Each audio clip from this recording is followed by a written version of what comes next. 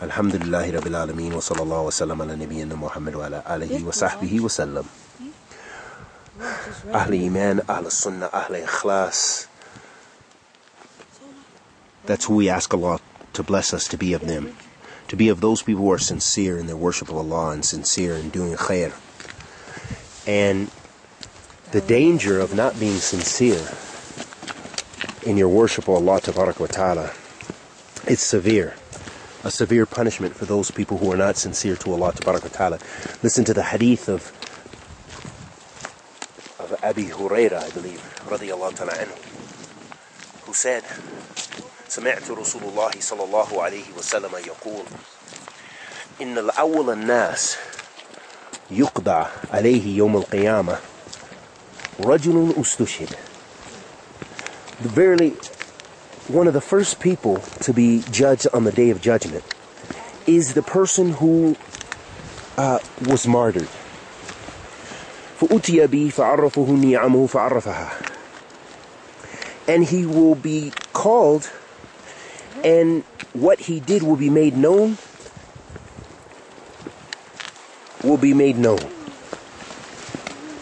فَقَالْ فَمَا عَمَلْتَ فِيهَا. Then it will be said to him, what did you do? قال قتلت فيك حتى استشهد.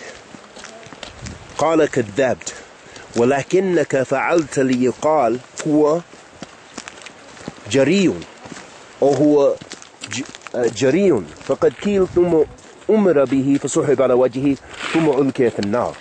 So this person will be brought before Allah and asked, what did you do? And he'll say, I was martyred for your sake. He'll say, you lied. Verily you did it so that the people will call you brave. And it was said. And then he will be dragged into the hellfire in his face. وَرَجُلٌ تَعَلَّمَ الْعِلْمِ. And the second one is the man who learned knowledge, sought knowledge. وَعَلَّمَ الْقُرْآنَ وَعَلَّمَهُ. قال فما عملت فيها. قال تعلمت العلم وعلمته. I sought the knowledge and I taught it.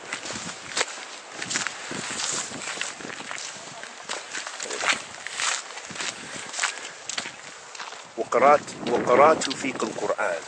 And I recited the Quran for you. فأتي بي فعرفه نعمه فعرفها. قال فما عملت فيها. قال تعلمت العلم وعلمته. وقرأت فيك القرآن. قال كذبت. So he will say that, what have you done for me? I sought the knowledge and I learned it, or I taught it.